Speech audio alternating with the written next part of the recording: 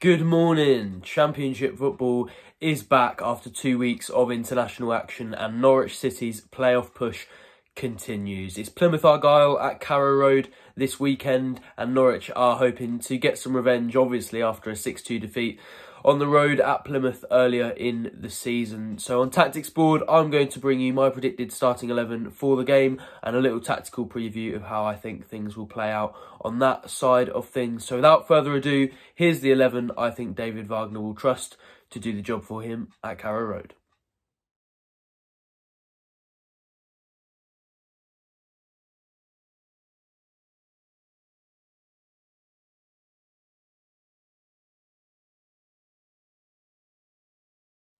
So I've gone for Angus Gunn in goal, Jack Stacey at right back, Shane Duffy and Ben Gibson in the heart of defence, with Sam McCallum at left back, Kenny McLean and Marcelino Nunez in deeper midfield positions, Gabriel Sara on the right, Borja Sainz on the left and Ashley Barnes behind Josh Sargent up front. Angus Gunn was away with Scotland, obviously, in the last couple of weeks, but came back with no sort of extended timeline, doesn't appear to have any injury issues, and when that man is available, he goes in the team, as I'm sure anyone who's watched Norwich this season will understand. And it will be interesting to see actually where he ends up in the player of the season voting. He's definitely in that sort of top 3 or 4 alongside Kenny McLean, Gabriel Sara, I suppose maybe Jonathan Rowe and Josh Sargent are sort of in the conversation as well, although obviously their injury issues may hamper their opportunities to actually win the award. But it'll be interesting to see where he does end up in that, because I think there's been not only an improvement in his performances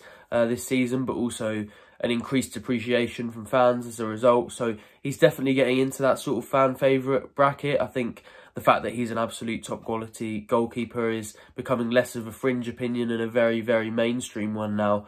So it'll be interesting to see where he ends up in there. But of course, for this weekend, if he's available, he starts, and I've got him in goal. Jack Stacey at right back, similar story after his performances in the last few months. Since Norwich started to pick up, he's been actually really excellent. Another good performance against Stoke, although you would like to see him improve the consistency of that final product, perhaps. I think that might be the only real criticism you can have of him in the last few weeks, is that you'd like to see more of his balls sort of reaching teammates.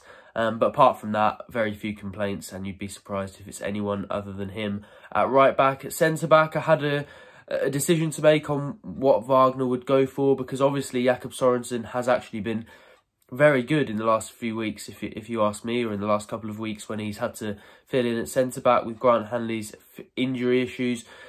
But Shane Duffy is back from injury now, and he's someone that Wagner has trusted a lot throughout the season and has pretty much started wherever available. So I think it will be a close call, and I wouldn't be surprised if either of these ended up in the 11, but I have just marginally gone for Duffy because of how much Wagner trusts him and how much he rates him. I think another area where Duffy maybe would be beneficial as opposed to Sorensen is that Plymouth do give away a lot of set pieces in dangerous areas. They're pretty poor at defending set pieces as well, so that could definitely provide an opportunity for Norwich. And when you look at the person who's on the end of a lot of those set pieces, especially the corners are pretty much aimed at him every single time when he's in the team.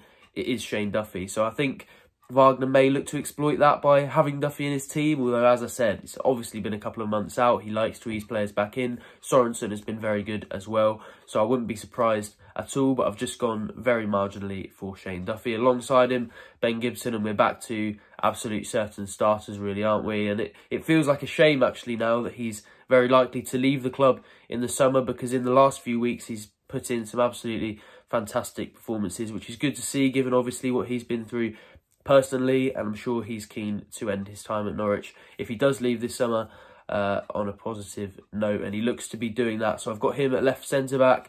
At left back, Sam McCallum, again, not really much choice to be made. He's still in this sort of audition period for a new contract, and it feels like that may well hinge on both his performances until Dimitris Giannoulis comes back from injury, and also what division Norwich are in next season. So some pressure on him to deliver. I didn't think he was especially good against Stoke, but he wasn't so bad that Wagner will be desperately looking for other options, and he has proved himself for most of the season, and he has played pretty well throughout the season. So I'd back him to get back into form against Plymouth, and yeah, with Giannoulis' fitness problems, you'd say he's very, very, very likely indeed to start at left back. In the centre of midfield, I've gone for McLean and perhaps optimistically Marcelino Nunez, who is only training for the first time today, as I speak on Thursday, and isn't scheduled to do a sort of full programme. We all know how important he's been for Norwich this season, so in a game where they'll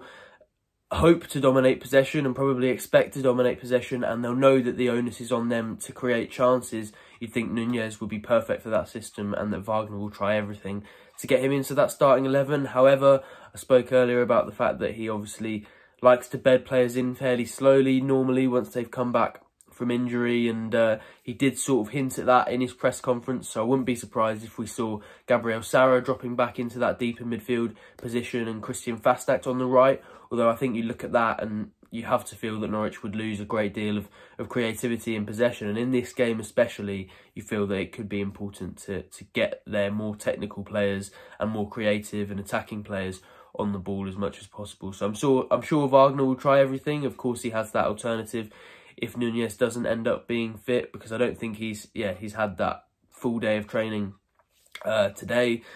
So yeah, definitely a dilemma on Wagner's hands, a problem for him, but if he can sort it out, then this feels like it could be the sort of game that Nunez will thrive on. Alongside him, Kenny McLean, and what more needs to be said about him. I think he's already played 48 games with 8 left, hopefully more in the playoffs, and then he's likely to go off to the Euros. So it's been an absolutely mega season for the Scottish midfielder at 32 years of age, but he just seems to be taking it in his stride, and he could be an important player for Norwich again.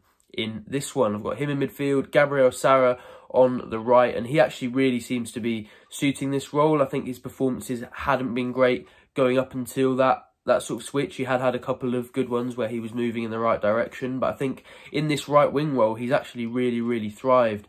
The space that he's provided between fullback and centre-back really gives him the opportunity to play through balls into Josh Sargent and exploit that space. It also opens up a channel for Jack Stacey, because there aren't many Championship defences that are going to afford Gabriel Sara too much space sort of on the corner of their box. So that drags the fullback inside a lot of the time. It gives Stacey the opportunity to attack and to get balls into the box. So for a number of reasons for Norwich, actually, although Sara is maybe their least natural winger that they've played out there this season, it does seem to be working for them. So it would be a shame if he had to be dragged back into that midfield position because of Marcelino Nunez, and obviously the fact that he's only just come back from internationals with Chile. But it will be an option for Wagner. But I hope that he's out on the right wing. I think a lot of Norwich fans will do as well, and that's what I'm predicting for this one. On the left, I've got Borja Sainz, who maybe had his best game in a Norwich shirt at Stoke, and you hope that he can continue that form into this one. Plymouth aren't likely to leave as much space in behind as Stoke did, especially as an away side coming to Carrow Road, but he's shown before that he can unlock deep defences and that he can play those 1-2s and find himself on the outside of the box and still create opportunities and score goals for himself from there. He's very good at those sort of snapshot shots. He's very good from distance. So he's clearly got a wide range of skills. He applied some of them at Stoke. You feel he may need to apply certainly slightly different ones against Plymouth. But it definitely feels possible, and I'd go for him on the left wing, which isn't, I don't think, a surprise to anyone. Up front, Ashley Barnes and Josh Sargent, and I come on here basically whenever they're both fit and talk about the quality of that partnership. Sargent obviously was a sort of late injury call, and he had to be withdrawn from his international setup with the USA so that he could do some fitness work after a knock on his ankle against Stoke, but he seems ready to go now. Of course, there will be a consideration for Wagner with this game on the Friday and then Leicester on the Monday, and it feels like Leicester is maybe the bigger test.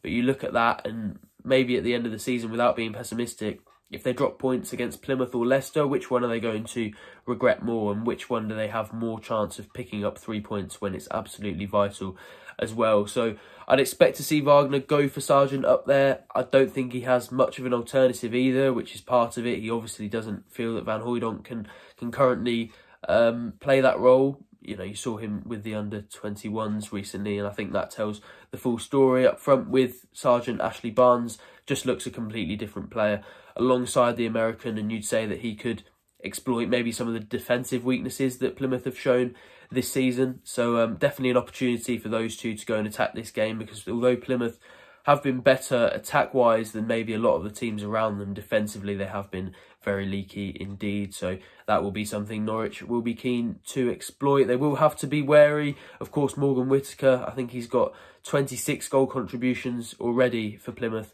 He'll be playing on the right against Sam McCallum, who likes to roam forward, and we know how important it is in Wagner's setup for his fullbacks to attack and to maraud and to go forward.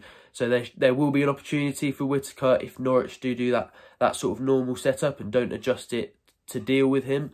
And it may be a difficult individual task for Sam McCallum, but Whittaker does stand out quite far ahead of the rest of his Plymouth teammates. So as long as Norwich can deal with the man that got a hat-trick against them earlier in the season, and I know that is that's easier said than done, then they shouldn't have too much else to worry about, because this feels like a team that Norwich should be able to pick off. But of course, nothing is a given in the Championship, especially with the pressure of this playoff race, and we'll have every kick covered so that you can make sure you're across it. Whether Norwich, hopefully not, don't take advantage of this opportunity, or whether they go on and secure another very big win. So go across our channels, join our WhatsApp, pinken.com/subscribe for all of our subscriber exclusive content. Of course, plenty more good content on this YouTube channel.